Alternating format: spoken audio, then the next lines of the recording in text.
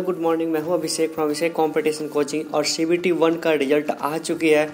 इस पे मैंने सबसे पहले वीडियो बनाया जिसमें था कि लाइव अभिषेक सर रिजल्ट आउट लोको टेक्नीशियन। तो इस पे हम देखते हैं लोगों के कमेंट्स क्या है, वो सब देख लीजिए।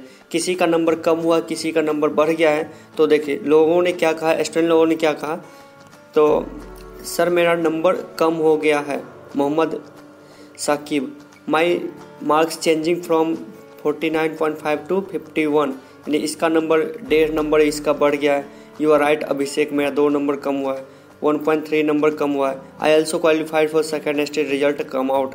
मेरा छोटा भाई का भी रिवाइज रिजल्ट में हो गया। सर मेरा 0.036 नंबर कम हुआ है। Thank you. मेरा भी रिजल्ट हो गया, चेंज एग्ज़ाम जो भी है। इस तरह से देखिए, इसका भी नंबर 1 नंबर कम हुआ है। इसमें देखिए, इसमें भी 1 नंबर बोल रहा है कम हुआ है। आ गया रिजल्ट, चेंज है, मतलब कि चेंज है। इसमें देखिए भाई सही में आ गया है। ओके, इसमें देखिए इसने मेरे को क्या बोला था, तो इसका रिप्लाई 7 लोगों ने दिया है। इसमें देखिए, ठीक है, तो इस लोगों ने भी बोल दिया है कि उसका रिप्लाई अच्छी तरह दिया है। तो आप लोग से प्लीज़ मेरा रिक्वेस्ट, यदि कोई मेरे को नेगेटिव कमेंट करता है उसका जवाब आप अपने अंदाज में फुल्ली रूप से आप दे सकते हैं, आपको फुल आज़ादी है, ठीक है। थैंक यू सो मच जिन लोगों ने इसको रिप्लाई दिया है। थैंक्स। नंबर भेजिए सर, CBT के लिए मैथ का वीडियो कैसे मिलेगा, सब कुछ मेरे व्हाट्सएप मिलेगा। मेरा व्हाट्सएप का नंबर 8406891116। इस तरह से तो रिजल्ट सच में आ चुकी है। आप लोग RRB मालदा की वेबसाइट पर जाके चेक कर लीजिए। और सभी लोगों का नंबर 1-2 नंबर किसी कम हुआ है, किसी का बढ़ गया है।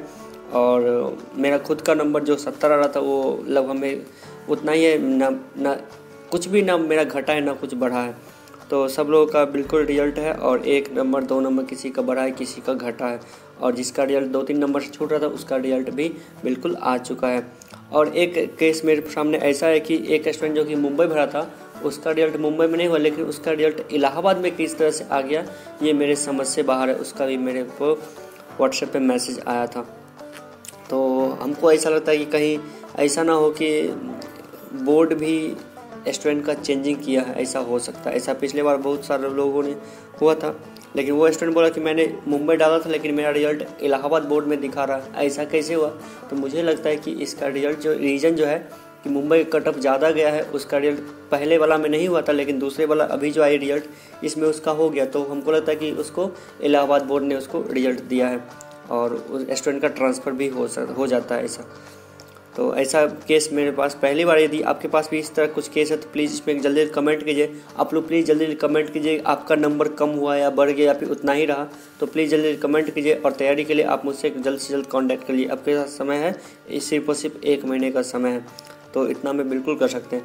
थैंक यू सो मच हमको कमेंट करने के लिए। प्लीज़ आप लोग कमेंट ज़रूर से ज़रूर ज़्यादा संख्या में कीजिए। आपका जो भी प्रॉब्लम हो, कुछ भी प्रॉब्लम हो, तो आप उन पर कमेंट ज़रूर कर सकते हैं।